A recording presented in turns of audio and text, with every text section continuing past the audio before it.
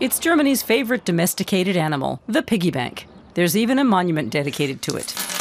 And thrift is at the root of German prosperity, as Michael Otto knows. That's what my parents taught me. The only way to make a larger purchase is to save up the money first. Saving money is deeply rooted in the German soul. A savings account doesn't earn much these days, but it's one of the safest investments. So that's what people do. Saving for a rainy day is a German tradition. Germans have been known for their thrifty ways for centuries. Economic historian Werner Abelshauser says that mentality has its roots in Germany's tumultuous history, going all the way back to political fragmentation that followed the 30 Years' War.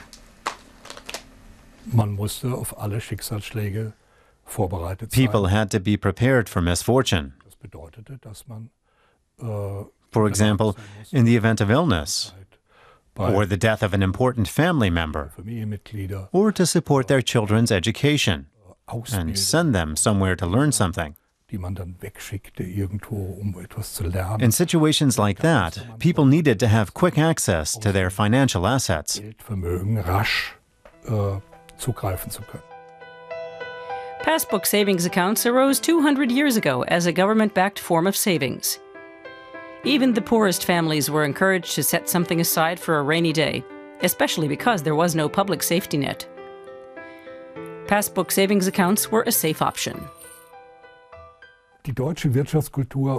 German economic culture was defined by economists in the German Empire in opposition to the British example.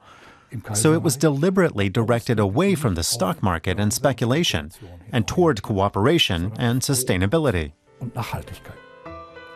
Time and again, devaluation ate away at these savings, whether due to the Great Depression, hyperinflation, or currency reforms. But the German people's savings mentality remained unbroken.